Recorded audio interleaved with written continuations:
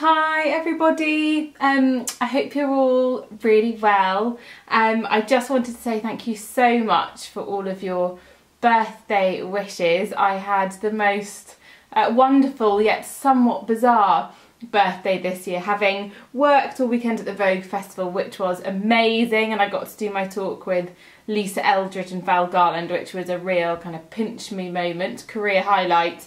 On Monday I did some filming for You and Your Wedding magazine and then went on to the Vogue 100 party, which was just bonkers. Thank you so much to Blair and Jenny at Jenny Packham for lending me my blue dress. I loved it. If you haven't seen, do go to my Instagram page and check out the pictures. I'll put a link in the description box. Before I forget, I'm really nervous I'm going to forget to mention it, so I just want to get it out now. I am going to be at IMATS on June the 4th. Well, I'll be there Friday, Saturday and Sunday, but Saturday, June the 4th is my demo. So I will be live on the main stage at 2 o'clock on Saturday. So if you don't have tickets already, come get tickets, come and watch and come and say hi. I'd love to meet you all. Okay, I'm digressing. What are we doing today? Look at, can you see my birthday flowers behind me? I've got my parents-in-law there, roses from my boys, and then these gorgeous peonies, which are from the lovely Alexandra Schulman, editor of Vogue, to thank me for doing her makeup over the weekend. So it's a nice bright background today. Okay, what are we going to do? Well, I said as a teaser in my last video that in light of it being my birthday, maybe I'd look at doing a party makeup for you today. And I was having a look back through my Instagram, and I did a boomerang video a couple of months ago with some kind of purpley lilac shadows, which were really popular. So I thought, why not let's do a video on how to recreate that look. So I've started with my skin. I've prepped with the extra illuminating balm, which I love to give my skin a bit of a glow, and a bit of hydrating gel cream. And I used this primer as I didn't want my base to be too slippery or wet, so actually I get quite a good finish from my skin foundation stick. So I've started with a bit of under eye concealer and corrector. So as always, I've done my corrector in Bisque, which is the pinky toned concealer which cancels out my shadows, and then I've done a little bit of warm beige concealer, and I've done some foundation stick as well. I'm just going to top it up though. So skin foundation stick in warm beige, so I'm just dusting over the top with my full coverage brush and then stippling the product into the skin, and I much prefer the finish when I've stippled the makeup in, because I just find it sets the makeup into my skin far more effectively than if I was just to kind of sweep over. But then I shall do what Bobby taught me, and that is to then use my fingers just to help melt the makeup into the skin. So whilst I achieve good coverage, actually the texture is minimised because I've used the warmth of my hands and my fingers to melt the makeup into the skin. Because I'm going to be using purpley toned eyeshadows, I don't want those purple colours to melt into any eye bags I may have under my eyes. It has been a long old week. This is Skin Weightless Powder Foundation, by the way, in beige. Love it, especially for an evening out, because it just helps cement that coverage I've achieved with the foundation stick. And again, I'm going back to my favoured stippling motion. My face is quite downy, so I have quite a lot of fine hair on my face, and if I sweep powders too much, I find that the pigment gets a bit stuck in those fine hairs. So actually it's better for me to stipple the powder in place. I can then sweep away any excess like so. I'm going to move on to some bronzer. Now you all know that I absolutely love the all over bronzing gel.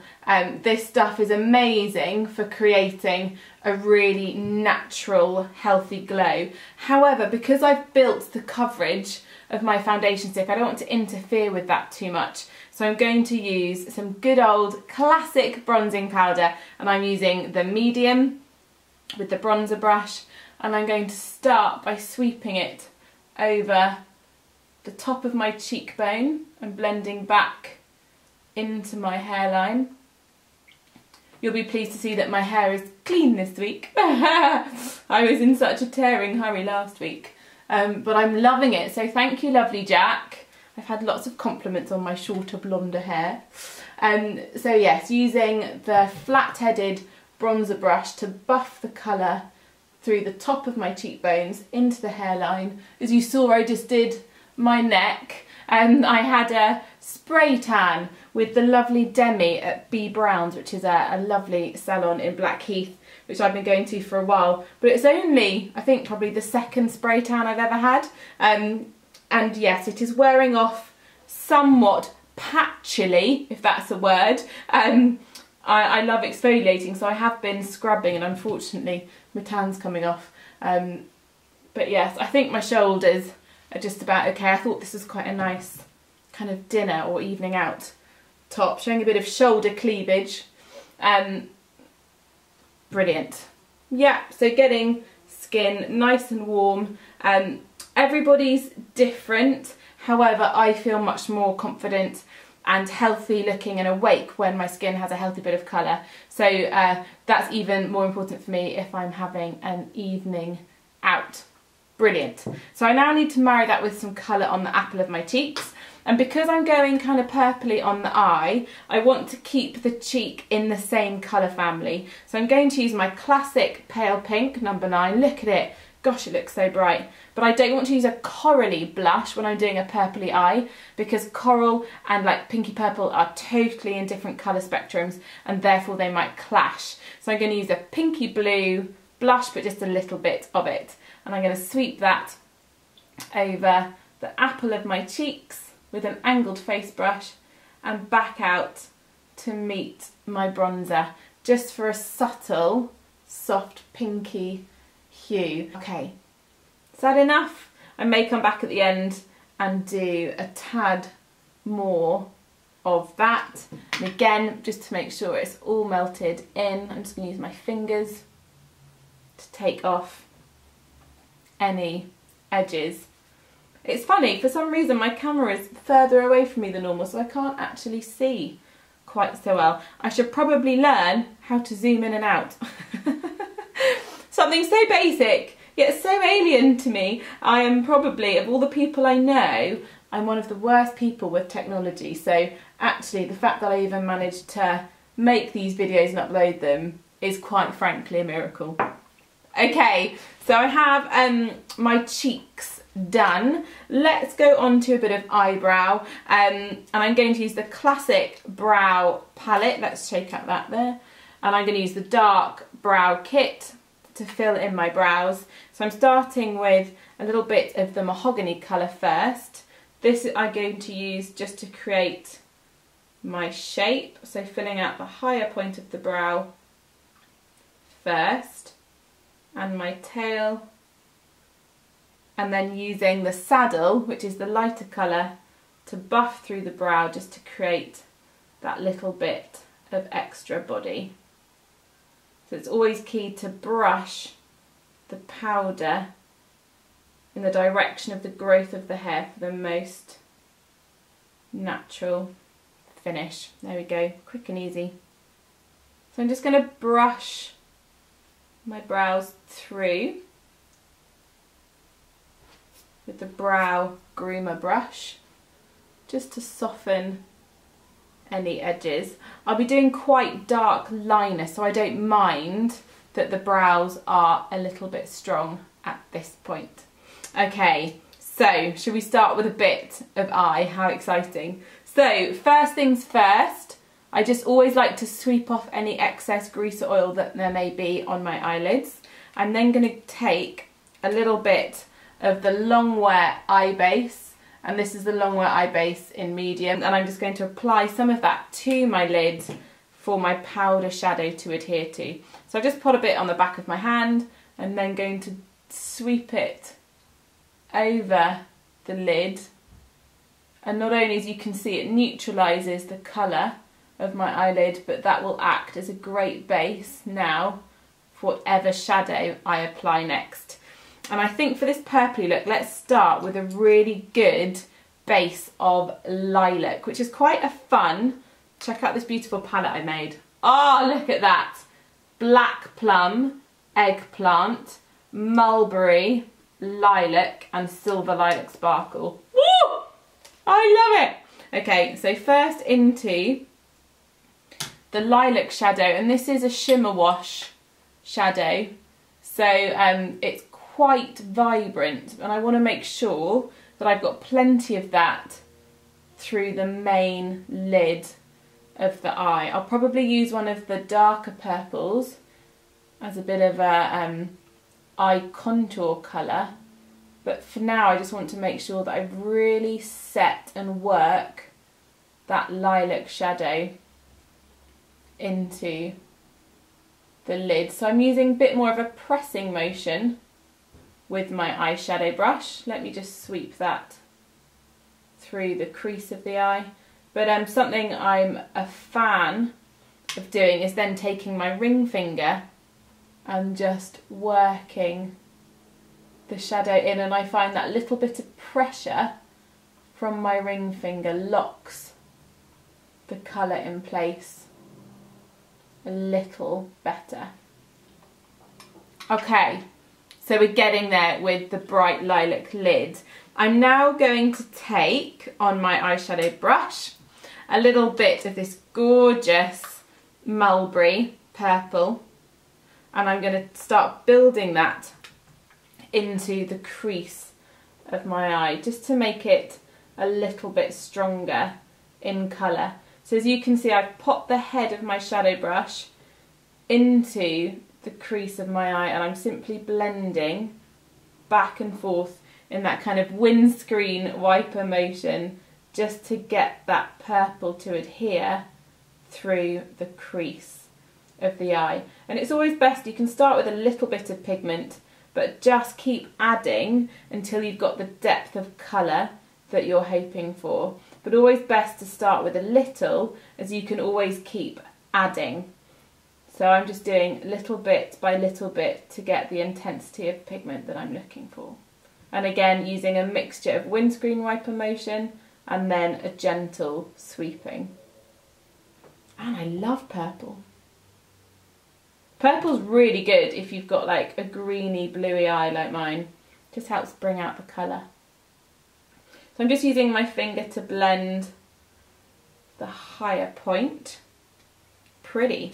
And I'm gonna, using the same brush, I'm just gonna go into some of the mulberry and sweep it along the lower lash line. Now I'm going to use some black eyeliner as well. So this can afford to be quite nice and thick and smudgy, hence why I'm using the eyeshadow brush, because I will apply black towards the root of the lashes in just a moment. Ooh, look, so fun! Let me do the other eye.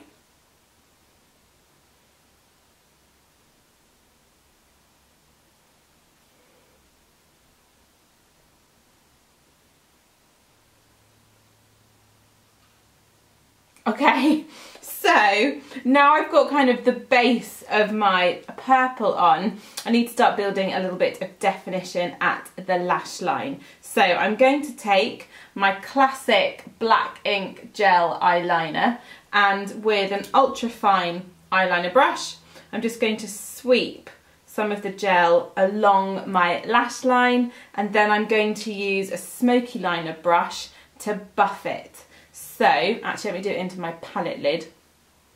So I'm simply going to use the side of the head of the brush and just sweep all along the lash line, right into the inside corner, and blend it all the way along the lash line. Now I know I want it to be quite smoky, so at this point I can afford to maybe not be as precise as I might be sometimes. So as you can see, I'm just getting it on, making sure I've worked it right into the root of the lashes, all the way along the lash line. Then with, oh hello eyelash, then with the smoky liner brush, I'm just going to go all the way along that line and just buff it and diffuse it. So what I get in the end result is a really pretty smoky line that blends into the purple shadows that we've used on the top lid. You see, we're getting smoky, people. Right, I'm then going to take the Jet Longwear eye pencil and I'm going to take this through my lower waterline just to ensure that I've got the darkest finish. At this point I always worry that you can't see what I'm doing. How can I do it? Oh, can I do it like that? There we go. There's a thought, Han. So I'm just blending the pencil into my waterline all the way along, right into the tear duct. And I also want to ensure that I get right at the very root of my lower lashes. And then what I'll do is I'll then go under the lower lashes with the smoky liner brush just to soften that so that the black liner bleeds prettily into the purple shadow that I applied along the lower lash line earlier. Okay, so again using the smoky liner brush to simply buff the edge of that Jet Longwear eye pencil along the lower lash line. You don't want to see any skin at this point. Any bit of skin kind of eking out there would lessen the effect of that smoky eye. Look at that, good gracious. Okay, let me work on the other side.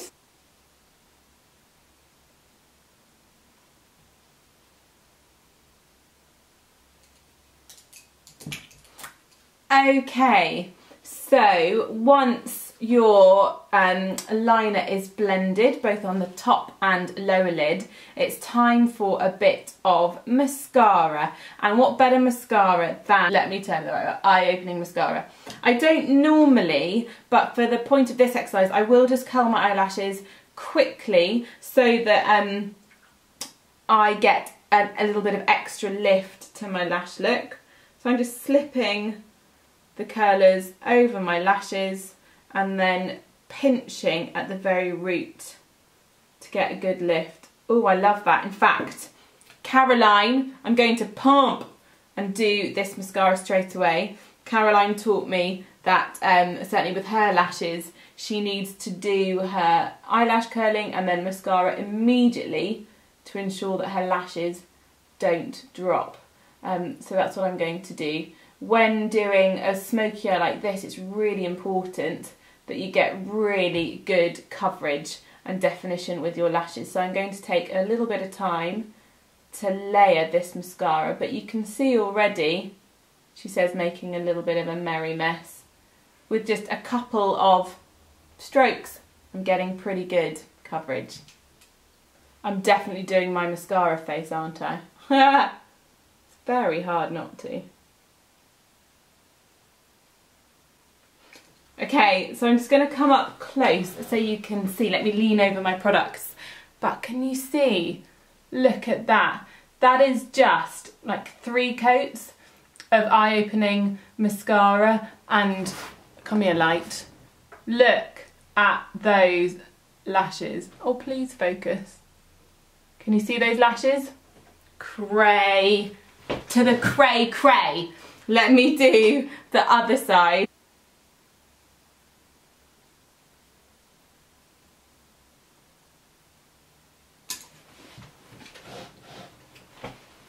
Okay, we're getting serious now, you can see because I'm coming closer to the camera. But you should be able to see now. Oh, let's just sweep under my eye. You should see now that we've created that kind of lilac-y purpley hue on the eyelid with some pretty intense liner along the root of the lashes and some mega mascara. The joy of eye-opening mascara. I am a real fan of falsies, but as you can see with this mascara, you just don't need it because it does all of that volume work for you. Just want to finish off, of course, with some sparkle shadow. Now this is the Silver Lilac Sparkle, and I'm just going to apply it with my ring finger and just sweep it over the shadow that I've done so that you get that gorgeous lilac-y sparkle. Also, to me, that really finishes this kind of party look. However, if you want to leave it kind of more matte, then that's your option. This side, of course, has the sparkle. And if ever given a choice, I think I would always, always choose sparkle, indeed. Okay, great. So it's as simple as that. Let's finish off a little bit of lip, shall we? Because I've done such a strong party eye, we'll keep it quite nude on the lip, and I'm going to use the Brown Berry Art Stick, and I'll just sweep it along my lower lip and then kiss it up to my top lip for a really good kind of neutral toned lipstick.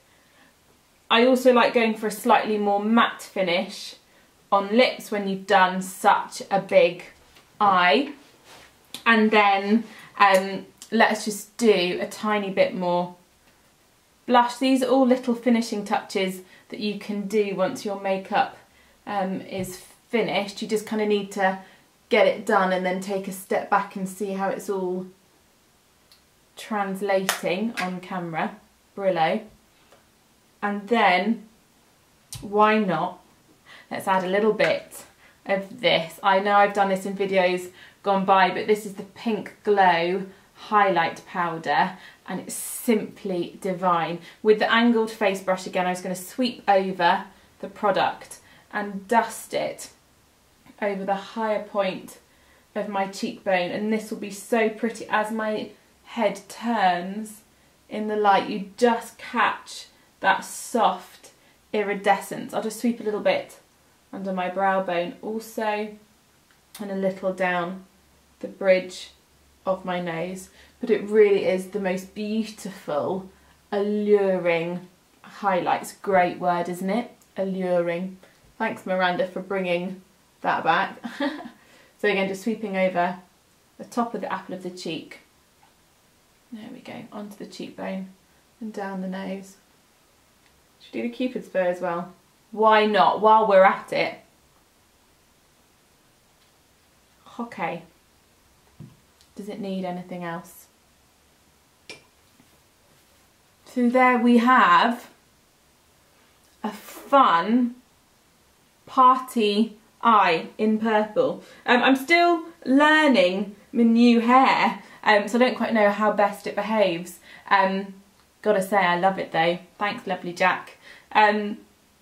Yeah, love it. I've just, on talking of hair, I have just used today a little bit of this fabulous surf spray by Bumble and Bumble. It's so easy, therefore right up my street. I literally just kind of spray it into my hair, give it a little zhuzh, and it gives that brilliant kind of windswept, beachy look. So you just give your hair a bit of a zhuzh, and it kind of gives you that slightly messy, slightly beachy look.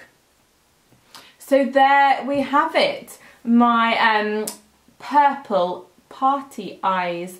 I hope you guys have enjoyed that. It's a little bit of a different look for me, and I absolutely adore getting dressed up, so it's been really fun to do this today. I think I shall get some rather odd looks from the mums at nursery when I go to pick up there. They'll wonder what on earth I've been doing. I have to tell them about this, won't I? Have a great week, everybody. Give this video a thumbs up if you liked it, and don't forget to subscribe. All of those of you who are going to be at IMATS on Saturday the 4th of June, I literally cannot wait to see you. You should really enjoy the demo I've got planned. So, until next week, guys, take care and much love. Bye. Shall I do some, what do they call it? T-Rex hands. T-Rex hands. Should I do 2 T-Rex hands?